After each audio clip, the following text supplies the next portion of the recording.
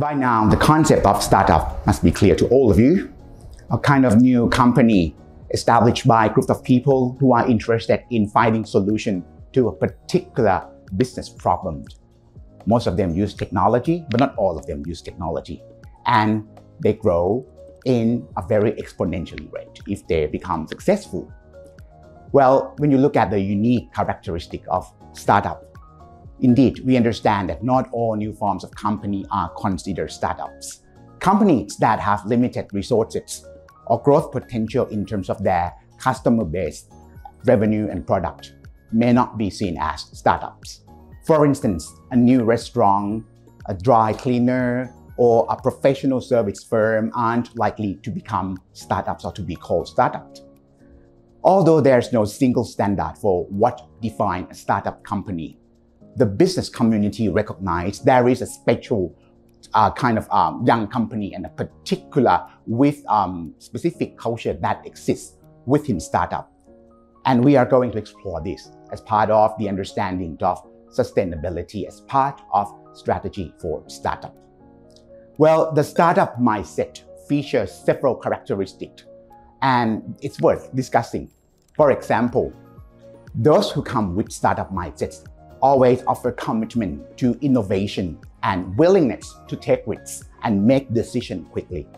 This atmosphere attracts potential workers who seek out that environment. The free form of management and the very flat kind of organization whereby you don't have to go through the hierarchy of the organization to become successful. The startup culture can also be considered egalitarian, with workers at all levels pulling together. The workspace frequently reinforces that kind of view, with open areas where leaders and staff work outside or work side by side or work together in a co-working space. However, founder and their chosen executives do remain in charge and often serve as the ambassador of the brand, the products, or the startup itself once they become successful. Okay, so that's the nature that enhances flexibility. When it comes to the perception of startups, startups are often heralded for their potential to disrupt industries and introduce new processes and products or services to market as well as for the innovative spirit. Well, they're almost mythical to hold on the kind of modern country's imagination as they embody that not anyone can start with the new fresh idea, but if you try hard, you can do it, then you become rich and then you can expand it to become another startup, right? So there are quite a number of issues that startup make it to the modern economy, and it becomes a kind of new forms of business activities. Of course, when you talk about hyper-competitiveness, impulsivity, and exclusionary behavior among some startup partners or potential stakeholders, that can be another issue that we cannot take that for granted. Okay, so with this kind of nature, startup need to consider many aspects, including sustainability as part of the nature. You know, when companies look at this concept of strategy and sustainability as part of strategy, they might look at what's in it for me. I don't want to spend a lot of resources on this issue. Well, they can't avoid this, right? They can't run away from this. Even though you might say this day we try to control behavior of company and they might not be able to control their own resources and action.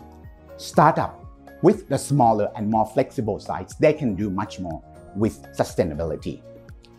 Startup sustainability to me is when that startup does business in an eco-friendly and understanding of social issues. At the same time, they adopt transparency and good governance into the system. This means everything from recycling to spreading the words in environmental issues, promoting human rights as part of the supply chain, and a good policy in the management can be considered sustainable startup. And of course, many startups now include sustainability in many aspects into their operation. Okay, that is important for them because this can help the company stand for keep the business on the right track, and at the same time they can communicate their sustainability action and policy to the public. Most startups and companies do make an effort to be sustainable, but to truly be eco-friendly, that kind of company, you need to make a special effort to respect all of the aspects of having an eco-friendly company or understanding of society issues. This is really important element of being a startup that concerns sustainability. For one, you have to take good care of nature and people and also stakeholders. There are so many other aspects that we have to look at. It may not be easy for you to look at sustainability as part of startup because you may not have the resources. Then you might give up. But come on, think of this. You are young in terms of establishment. You are full of resources as support from the world outside business and the world within business. And of course, you understand technology and the need of customer. So in a nutshell, if you as the startup establishment person or creator, you can really consider the practice of sustainable business from day one of your establishment.